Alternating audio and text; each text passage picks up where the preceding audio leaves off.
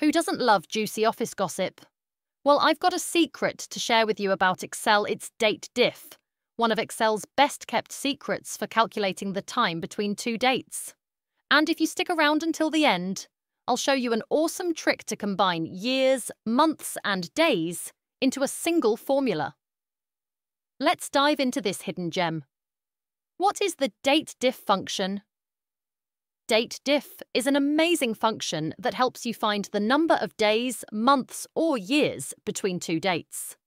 The funny thing is, it's a secret function because it won't pop up when you type it in Excel. But don't worry.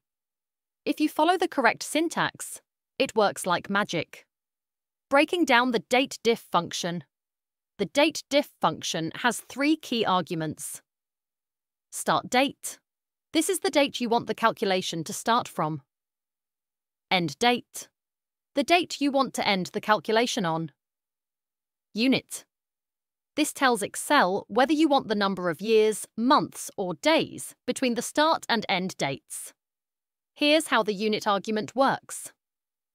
Use Y to calculate the number of years. Use M to calculate the number of months. Use D to calculate the number of days. Let's see it in action. Imagine we have a list of projects, each with a start date and a completion date. Our boss wants to know how many years each project took. Here's how we can do it using DATEDIF. Click on an empty cell and type equals DATEDIF, open bracket.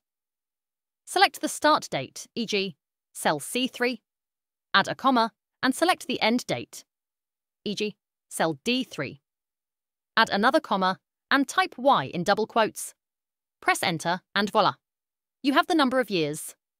Once the first formula is done, use the AutoFill handle to drag it down and calculate the years for all projects. What if we need months instead? No problem. If our boss suddenly decides they need the number of months, we can easily adjust the formula by changing the unit argument from Y to M. Just update the formula and drag it down the column again. Need days? Easy fix. If you need the exact number of days each project took, simply update the unit argument to D and hit Enter. Excel will now show the total number of days between the two dates. Combining years, months, and days. Want to take it to the next level? You can combine years, months, and days into a single formula to get a full breakdown. Here's how. I'll add this formula into the first cell. I will add it to the description below, so you can easily copy it into your Excel spreadsheet. Let's break this formula down. We are using the same argument at the start, but adding YM, which calculates the number of months ignoring years. MD calculates the number of days ignoring months. Once you enter this formula, Excel will display the project duration in a friendly format, like 2 years, 5 months, 10 days.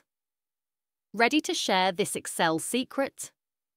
Now that you've unlocked the power of DATEDIF, it's time to impress your colleagues with your newfound knowledge. If you found this tutorial helpful, don't forget to like this video and subscribe to our YouTube channel for more awesome Excel tips. And be sure to turn on notifications so you never miss a new video.